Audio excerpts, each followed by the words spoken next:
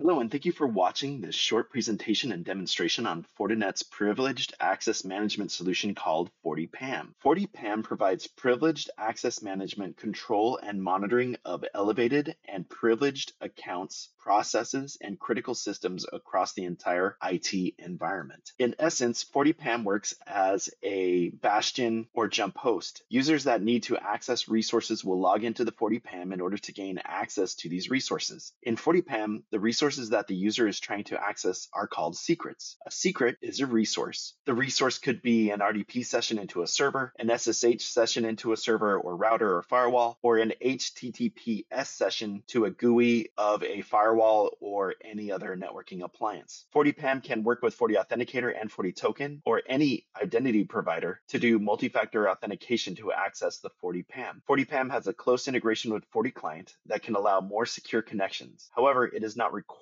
that users have FortiClient installed on their machine to access the secrets. Users can access secrets from their web browser. However, a FortiPAM web browser plugin is required for this. I have a whole slide dedicated to this section, and we will dive deeper into this in a moment. Let's look at some privileged access management features. For access approval to secrets, up to 3 tiers of approval can be set up. That means that for a very important secret, you can have 3 different managers have to approve the access. For post-session audit, one of the most important features of FortiPAM is that all access to all of the secrets can be recorded and reviewed by administrators. FortiPAM can do credential changing, meaning the password for the account that is used can have scheduled password changes. Users are never aware of what password is being used for them to access a secret through the FortiPAM. Secrets can be checked out so that only one person at a time has access to the resource. This would prevent more than one admin making changes to the secret at a time. There is also an SSH filter that you can apply to allow or block certain commands for secrets that are using SSH. Admins can monitor logged in users and the history of all user sessions. Admins can view the active session and can terminate the session. Admins can view recordings in FortiPAM or download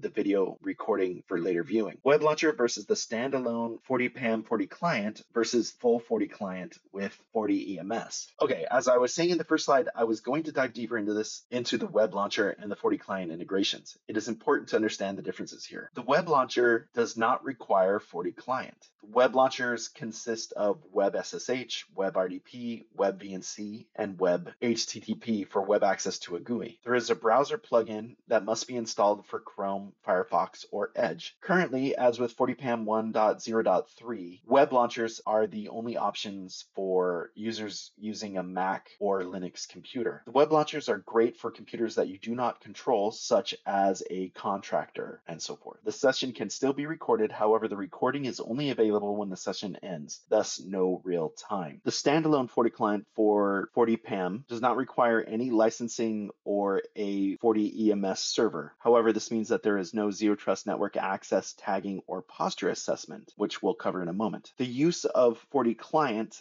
allows for access to the secrets using a thick client such as the Windows RDP client or PuTTY or Secure CRT or any other application that is installed on the machine that will need access to the secret. Currently, this is for Windows only. The session is recorded and can be viewed with a few seconds of delay. Full FortiClient with endpoint management server and zero trust network access. In addition to all the above, if you leverage FortiPAM with FortiEMS, then you can leverage ZTNA tagging. I'm not going to dive very deep into what ZTNA is. If you are unfamiliar, please educate yourself on Fortinet's ZTNA solution. From a very high level, ZTNA can do a posture assessment on a host and report that posture assessment back to FortiPAM via a ZTNA tag. If the computer does not have the required ZTNA tag or posture, then access to the FortiPAM will be denied. With the FortiEMS and ZTNA solution, you can also do a client certificate check as well for login to FortiPAM. This does require FortiEMS with ZTNA, licensing, and server. I see this as being very important for scenarios where you need to allow access to FortiPAM from the internet. Of course, it would be important for local access, but if you need to open FortiPAM to the internet, having ZTNA would really lock it down to access from computers that are part of your organization, have the right certificate, and have passed your posture assessment for your organization. In the demo, I'm going to show examples of all 3 of of these different use cases. So let's jump into the demo. Okay, on this machine, I'm going to demonstrate the web launcher. Before I open the web browser, I want to show that there is no Forti client installed on this machine at all. So I open a web browser.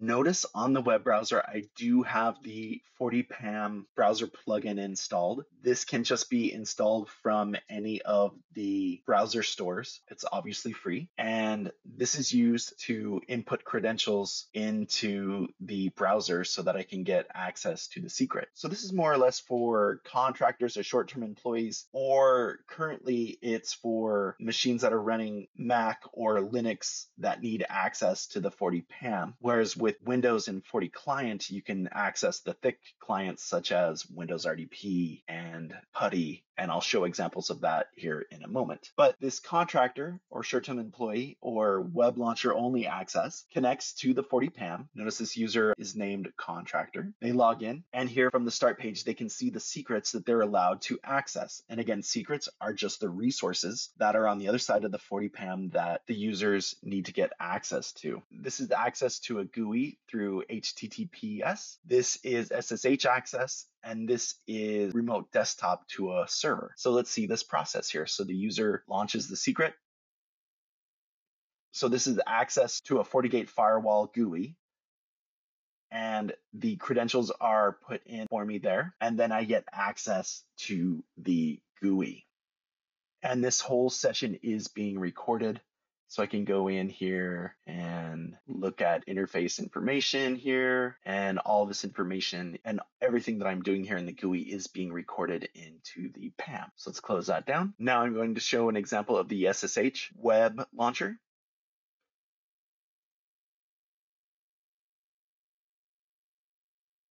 And notice now I get SSH access to the FortiGate, and then any command that I put in here, this whole session is being recorded here. And I'll show you this in a moment.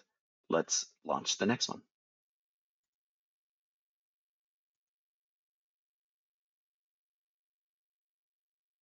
So this is RDP through the web browser. And again, everything that I am doing in this web session is being recorded, and you can see that it's being monitored by FortiPAM there. It shows up in the browser. And let me close this down. So here on a different computer, I'm logging in as the PAM admin. I go to login reports and secret video, and we can see a recording of everything that the contractor did. And here you can see my session of login to the GUI. Again, this is from the contractor machine that has no Forti client installed on there. Anyways, that was that whole session that we did there. And this is just GUI access to the FortiGate.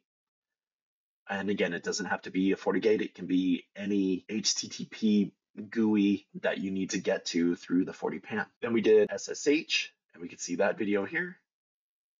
And I really didn't do much in this session, but you could see that everything is there. And it was only a 17-second session there. And we can look at the RDP session as well. And you could also see this all in full screen here. So this is showing a recording of that RDP session.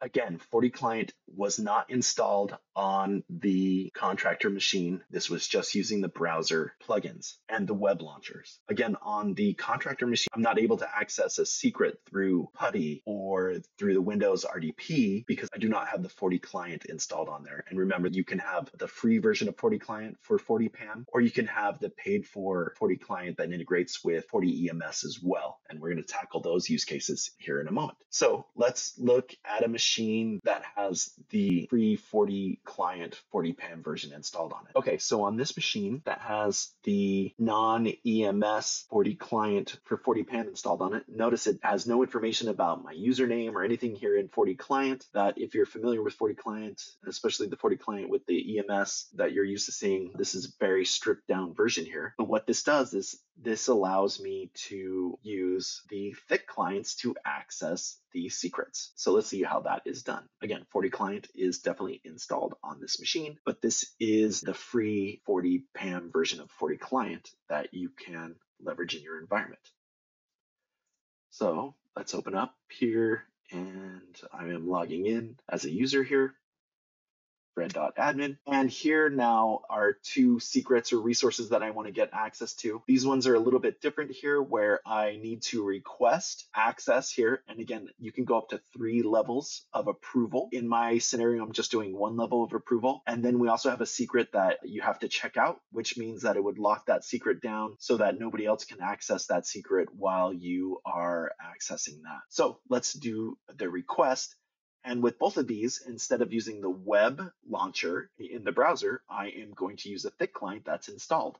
With RDP, I'm going to use the Windows RDP thick client that's installed on a Windows machine. And then for SSH access, I'm going to use PuTTY that's installed on this machine. So let's make a request. So I'm making a request for RDP into a Windows server. I'm just going to put 30 minutes. Of course, you can dictate the request duration as you see fit. And you would put in, I need access to this server based on ticket 1, 2, 3, 4, as we talked about, and submit. Notice that my request is pending. The admin gets an email saying that user Fred.admin has requested access to the secret, needs your approval. The user logs in, and right as they log in, they can approve or deny this. I need access to the server based on ticket 1, 2, 3, 4, as we talked about, and I can either approve or deny this and give comments as well.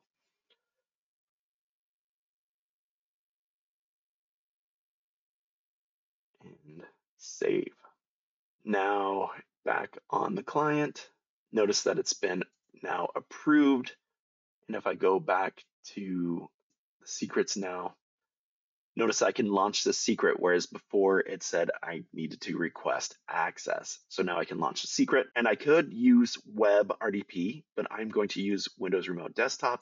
And notice it's going to launch the thick client for RDP session here. So again, this is not going through the web launcher anymore, but is the actual Windows RDP client that's installed on Windows. And then I can get access to the server, do whatever I need to do here, and so forth. All right, I'm going to close this down. And of course, all of this is being recorded, which I'll show you in a moment.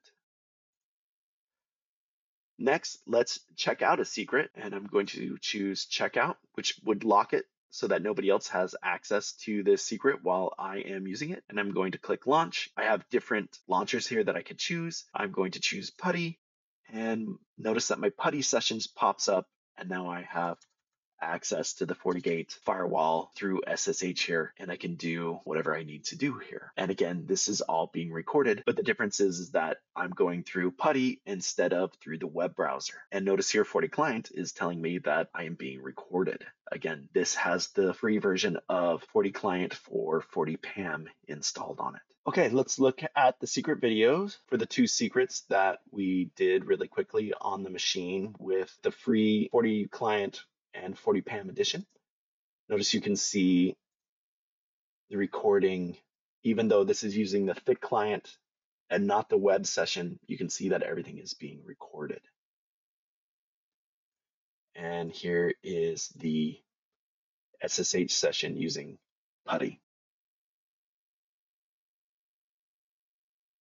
Now let's see ZTNA in action on a host that has the full FortiClient installed. So first I want to start here for the ZTNA setup on the FortiPAM. I have an IP address set up on the FortiPAM that is set up for ZTNA access. And notice that there is a tag associated with this proxy access, and the user must have the ZTNA tag of domain user. Now that's just a simple tag that I'm using in my FortiEMS setup. Of course, you can set up any sort of posture assessment in your FortiEMS to create a tag and thus have the proper posture of that host. So let's look at a host that has the full Forti client installed onto it and see if we can access FortiPAM using ZTNA. On this machine that has the full Forti client installed on it is connected to a Forti EMS server. You can see I'm connected to EMS, see my username there, and you can see the tags that are associated with this machine. So now I open up my browser, I log into the PAM ZTNA IP address and notice that I get asked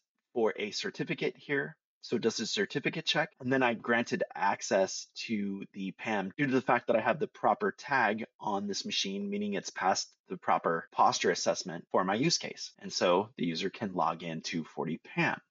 Let's go back to the host that has the free version of Forti client for FortiPAM installed on it and not the version of Forti client that is connected to my EMS. So that's this one here. Again, notice no tagging, no information about a tag on this Forti client. I am going to access the FortiPAM through the specific IP that I have set up to leverage ZTNA.